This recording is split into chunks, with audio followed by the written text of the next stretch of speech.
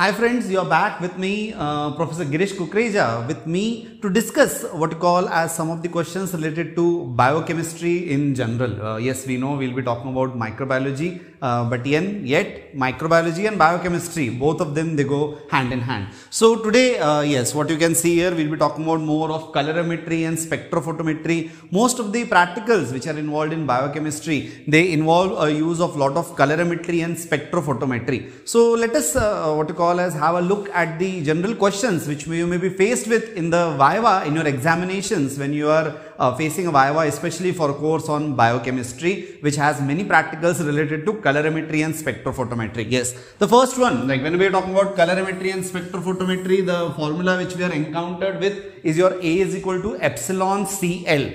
We know that this is derived from the Bayes and Lamberts law. Stay tuned with us for more on Bayes and Lamberts law and more on this. But the question which we have today is explain the terms in A is equal to epsilon CL. So yes, A we know is the absorption. So A, it stands for the absorption. So whatever value you get there, the absorbance what you call. So that is what is called is your A. So your absorbance which you get at that particular wavelength, that is your A. Yes, epsilon, it refers to as the molar extinction coefficient. So molar extinction coefficient of the material which is absorbing the light at its wavelength. The units we have one by mole into centimeter. So that is the value of your epsilon, or that is what epsilon designates, the molar extinction coefficient. C, you have the concentration of the absorbing material, right? So concentration of the absorbing material and in molars, right? So that will give you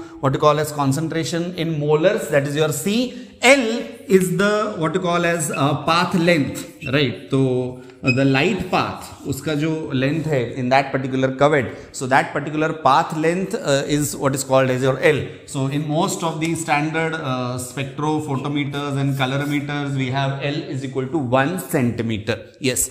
Let's go to the next one. When the reading in the colorimeter or spectrophotometer, in which range is the most accurate? So you have a range of readings on your colorimeter and spectrophotometer. So in which particular range will you get these particular readings in a proper order, which are not biased or which are not what you call as up to the mark, which are most accurate? So the range which is generally said is between 0.05 to 0.7. This is the range where the readings they are said to be most accurate. Below and above this range, these readings though accepted in many cases, but these are the ones which will give you a most accurate reading. So if your what you call a solution is highly concentrated, the reading is going above that, bring it diluted. So come into this particular range because here you have the most accurate readings. The next one, which cuvettes are used for readings in the UV range? Yes.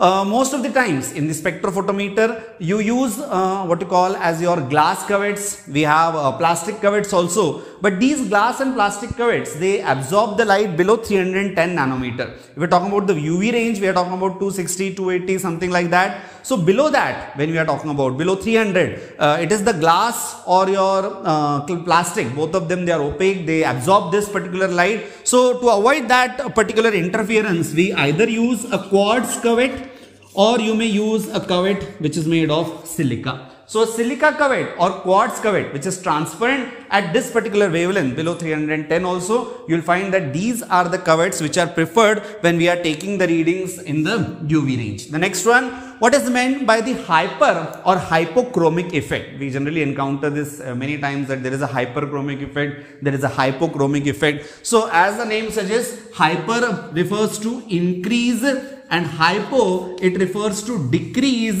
in the absorbance. So when we have a particular increase or decrease in the absorbance, for example, your double-stranded DNA, it is being melted, so you will find that there is a hyperchromic effect. So as the DNA goes from double stranded to single stranded, its absorbance goes on increasing. So that is called as the hyperchromic effect. Reverse will be possible when a single stranded DNA, the what you call as complementary strands, they are coming together, you may have a hypochromic effect. So when the absorbance is increasing, it is a hyperchromic effect. When it is decreasing, it is the hypochromic effect. The next one goes, what are the basic components of a UV or a UV visible spectrophotometer, right? So basic component, as I told, you will have three basic components. One is what is called as a light source, right? The light source is something which is required, right? When it is a visible light, you will require a particular light source. When it is a UV light, you require a particular light source. So a light source, then a mechanism to select a particular wavelength in that particular range. So mechanism to select a particular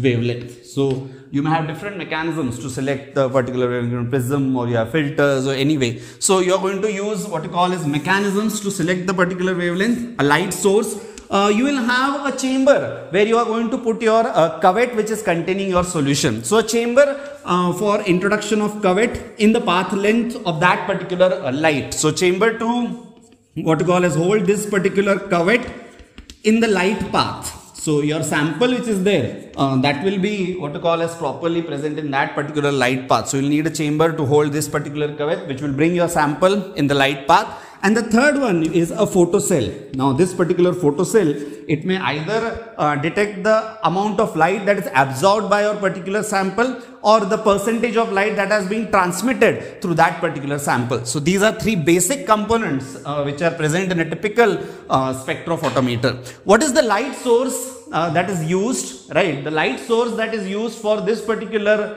process, we have in UV light, or if it is a visible light, as I told, you may go for tungsten filament if it is in the visible range.